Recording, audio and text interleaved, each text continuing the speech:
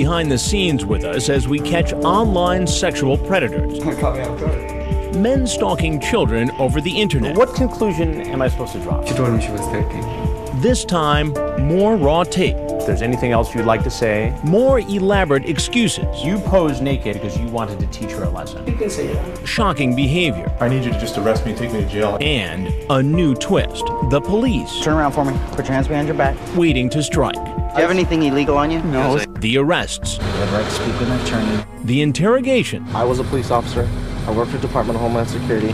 This is Predator Raw.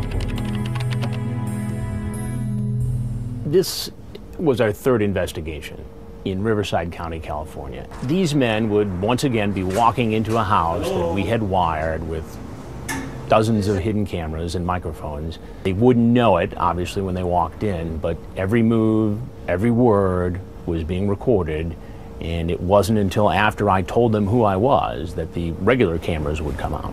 After our second investigation, there was a lot of outrage from viewers as to why these guys weren't arrested. Perverted-Justice, the online watchdog group, which provides decoys for these investigations, was approached by the Riverside County Sheriff's Department, and they essentially offered to do a parallel investigation so that when we finished talking to these guys who showed up, they would be arrested, interrogated, and prosecuted. One of the questions I was asked most after the second investigation was, why aren't these guys being arrested once they left? And I felt that we had some responsibility to at least examine a way where police could do a parallel investigation and these guys would face the criminal justice system once we got finished talking to them. We're talking about guys that brought everything from lubricant to condoms to alcohol to food, sex toys. You know, these guys were prepared to fulfill their fantasy. Instead, once they walked out, they were cuffed, taken away, interrogated, and prosecuted. Your home address.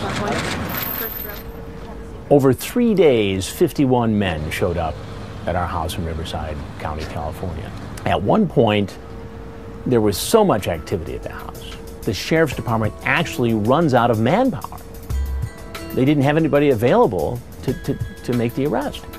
After we did the first investigation, I thought maybe we'd do one more and that'd be it.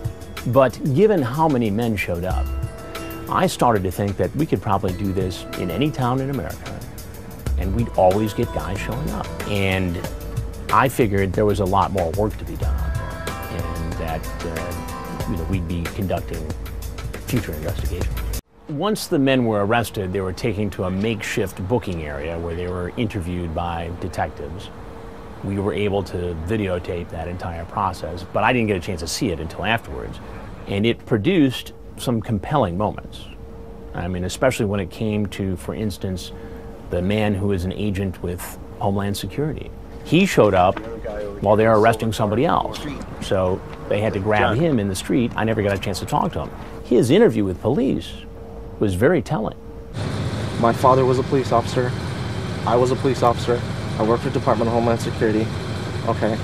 I understand you guys have a job to do, and I'm not trying to tell you anything else other than that. I swear to God, as God is my witness, I'm wearing a St. Michael's medal right now. Okay? I was not going to do anything with her. May the good Lord upstairs strike me dead. I had no intentions on doing anything with that young girl at all, period. I swear to God. So you can sit here and tell me that you didn't have any intent to have sex this time? Okay, I can believe that. But I'm telling you, I don't believe it that you didn't intend to have sex at some point with this girl. I swear to God, sir, I was not. It would have happened. Sir, okay? I swear to God it was not. not. You know what? I guarantee you it would have happened. You're no different. All right? Sir, I'm not. Every guy, first time, third time meeting, fifth time meeting, it would have happened. Because you meet the first time, it's going to happen. There's no reason to meet at all.